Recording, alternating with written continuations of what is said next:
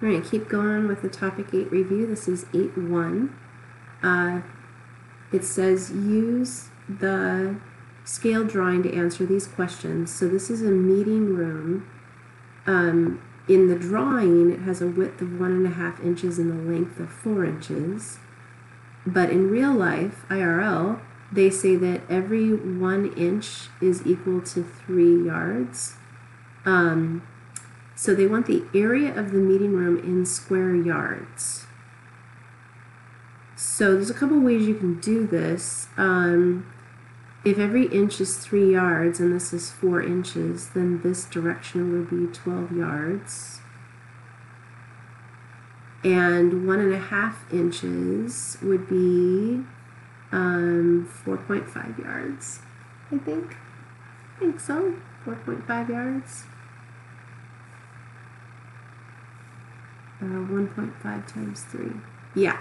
So the area of the meeting room in yards is going to be 4.5 times 12. And 4.5 times 12 is 54. So in real life, this meeting room is 54 square yards,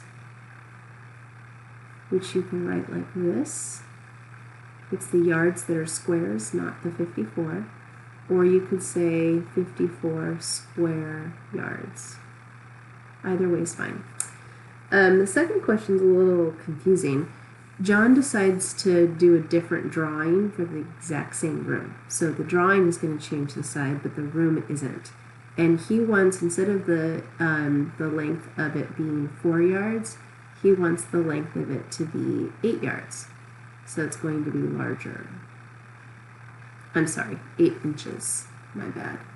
INCHES. Let's pretend that says inches.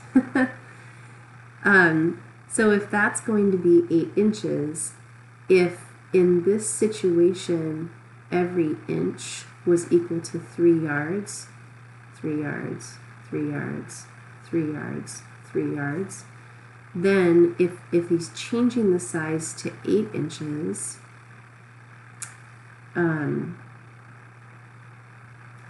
every 2 inches of it would be 3 yards. And another 2 inches is 3 yards, and another 2 inches is 3 yards, and another 2 inches is 3 yards. Because no matter what, the length of it needs to be 12 yards in real life. So an 8-inch drawing also needs to be 12 yards in real life. So what that means is if every 2 inches is 3 yards, then 1 inch is 1.5 yards.